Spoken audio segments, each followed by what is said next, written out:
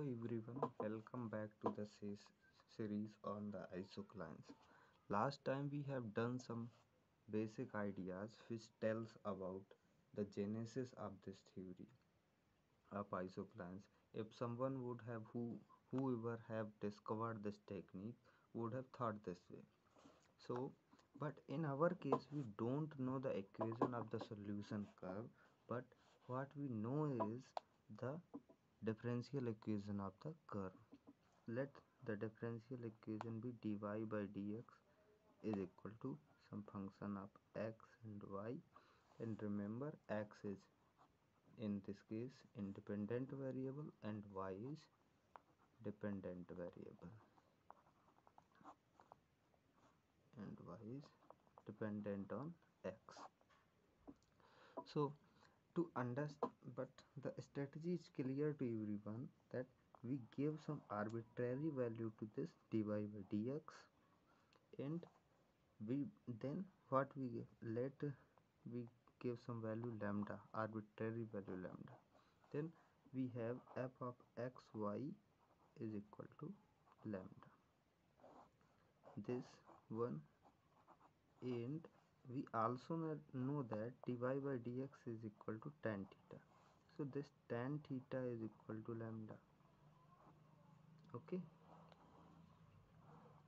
and this tells about the slope. This is the curve for which the slope of the tangent at the solution curve is equal. Means if we draw this curve and find the tangent, or put the tangent, or we can say that if the solution curve cut this curve at any point, then the angle made by the tangent with the positive x-axis will be this tan inverse lambda.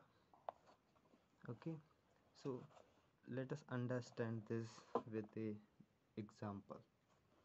With an example, let first an easy example.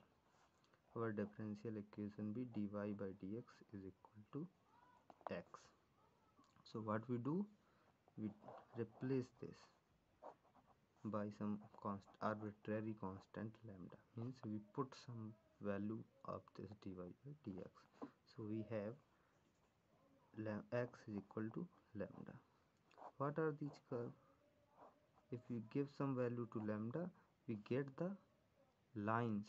These curves will be lines. Such which lines? Lines parallel to y-axis. We can give any value to this lambda.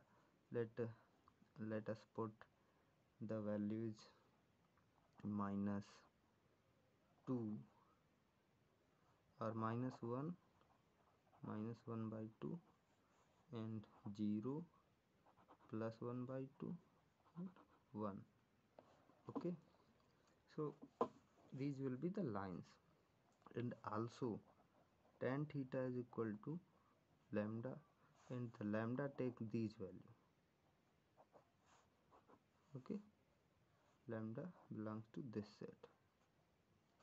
So let us draw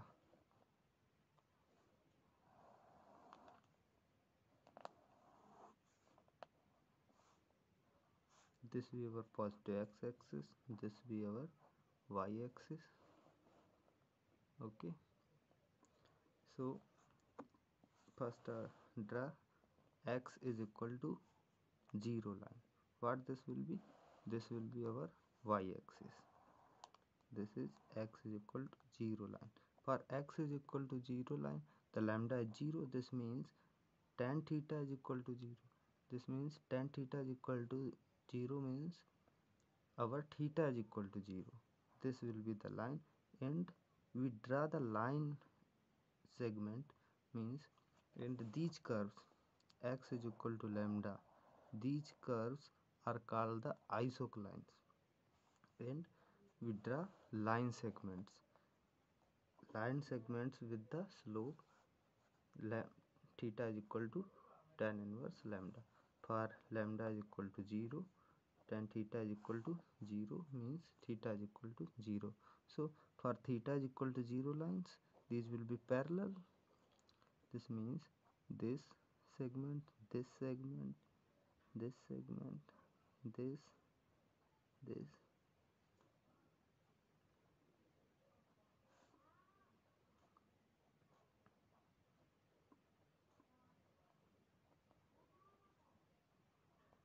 Now we take lambda is equal to, let 1 by 2. So this will be line passing, this will be line parallel to y-axis passing through 1 by 2, x is equal to 1 by 2.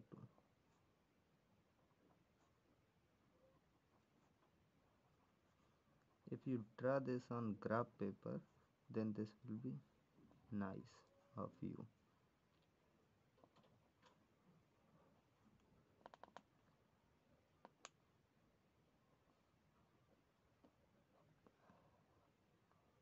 Okay, let this be line x is equal to 1 by 2. So for this line lambda is equal to 1 by 2, this means theta is equal to, tan theta is equal to 1 by 2. This means theta is equal to tan inverse 1 by 2. So for the theta 1 by 2 means this angle theta will be 26.5 something or 26.56 something. So these segments will be, let us locate here, this is 0 angle and this will be 45 and this will be some around 25 or 30 and this will be some around 60 and this will be something about 70. So the line segment which we draw for this line x is equal to 1 by 2 will make the angle 26 or something about 26 or 26.5. So these line segments will be in this direction. These all will be parallel.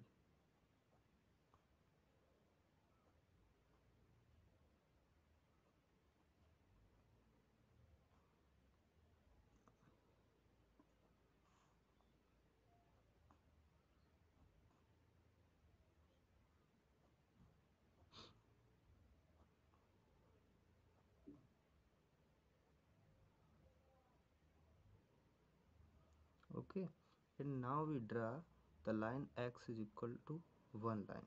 So for x is equal to 1 line, this will be this line. For this line tan theta is equal to 1 means lambda is 1 means tan theta is equal to 1. This means theta is equal to 45 degree and this will be this way. Okay, so these line segments all will be parallel. So these all will be parallel.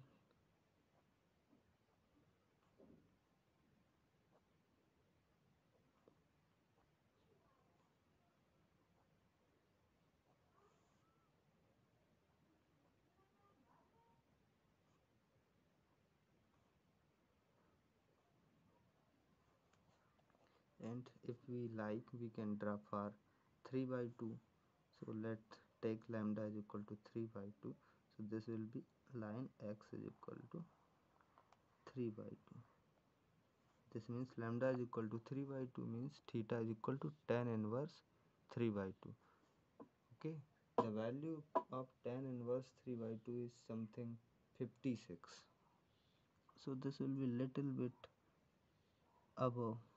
This means this will be something like this, and these all line segments will be parallel.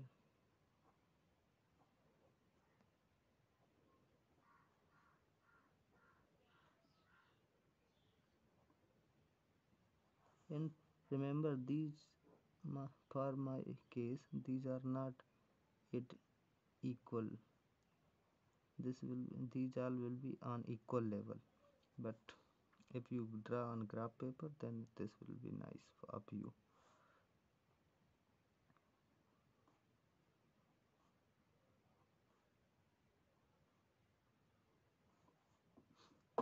Similarly for this side also, lambda is equal to minus 1 by 2. This will be this line. Okay, and this will be x is equal to minus 1 line. This will be x is equal to minus 3 by 2 line. And if we draw a similar line segment for here, for x is equal to minus 1 by 2, this theta will be minus 26.5 something. So these line segments will be minus 26 means 90 plus 26. These will be some around this way.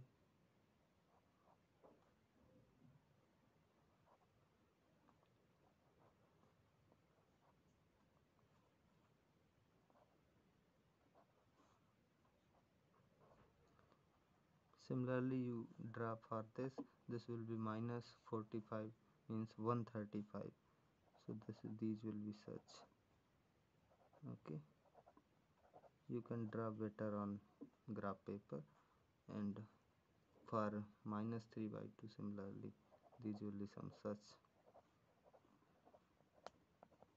Okay, now for the solution curve, we know that these line segments are nothing but tangent to our solution curve. So just as I have discussed in first that if we know the tangent at some point of the curve, then we can draw curve. So we do something that we make these, means we draw a curve which passes through which passes touching these are line segment. So these curves will be this way, and similar this side also. This will not go, this will something like this. And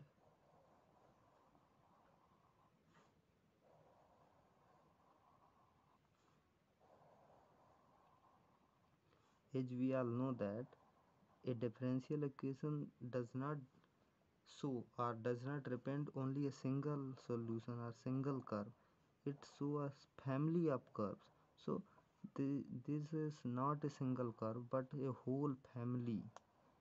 So these all will be this way, and this method is called isoclines. These are the solution curves. These are the solution curves. Okay, hope you enjoy.